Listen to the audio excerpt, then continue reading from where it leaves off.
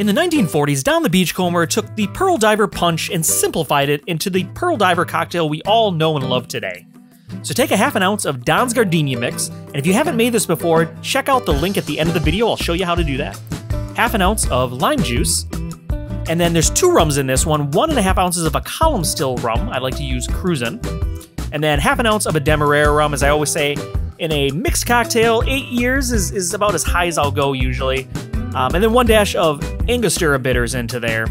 All right, throw that into a shaker, and you're gonna add about 4 to 5 ounces of crushed ice, and you're gonna wanna really shake this really good to get that butter all mixed up. Typically maybe 30, 40 seconds. Pour that into your Pearl Diver glass, top that off with ice, and there you have the classic Pearl Diver. Till next time, Jeff from Tiki Drinks at Home.